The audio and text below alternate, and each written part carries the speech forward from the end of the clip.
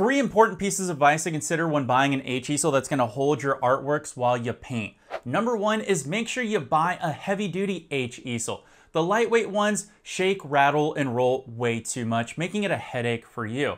Number 2 is invest in A-clamps and bar clamps. The hardware over time is going to wear down on an H-Easel, but bar clamps are going to make sure that it holds your canvas safely and securely. Number 3 is consider getting one with caster wheels. You won't move your easel often, but when you do, caster wheels makes it super easy to store it in the corner so that way you can make cleanup a breeze in your art studio. If you need any more pieces of advice when it comes to buying an H-Easel, I recommend you check out my videos.